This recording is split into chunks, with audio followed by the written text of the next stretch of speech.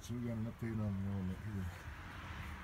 Back here is my storage for a couple items.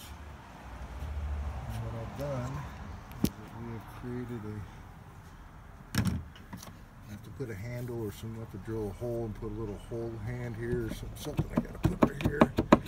Still a little bit tight, so I got to work on it. But and then here, it's going to access your solar panel.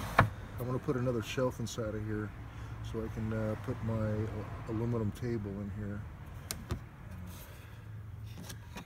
Also need to put some more polyurethane. We got one coat of polyurethane on here, except for on this piece right here, these two here, and this one over here needs to be sanded. And this is elevated right now because I still need to do some work here on the bottom.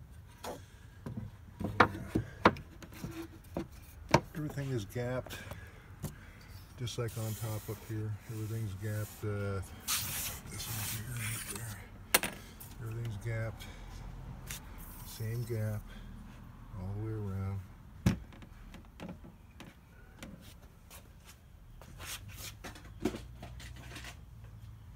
What we do is we use one of these right here, which is, you can go up to 3/16, quarter inch, 1/8 inch, or 1/16 of an inch. But what I like to use is the 1/8 of an inch. Pulls up good here. Back here, a couple spots are a little bit tight, but it still goes in there, see? See that there? All these are gap 3/8. So what I want to do next is I want to take this end piece off here and put on a 5-inch piece. We'll have a little bit of overhang on this, so this isn't done yet.